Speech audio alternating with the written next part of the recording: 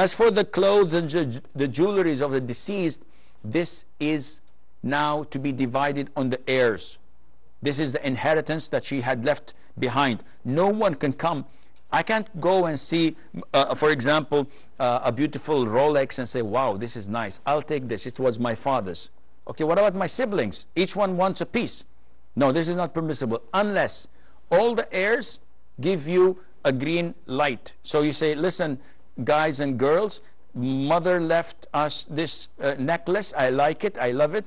Can I have it and keep it? If all of the heirs say it's yours, alhamdulillah, it's a gift and permissible. Otherwise, nothing can be taken without the distribution and the approval of the heirs. Abdullah from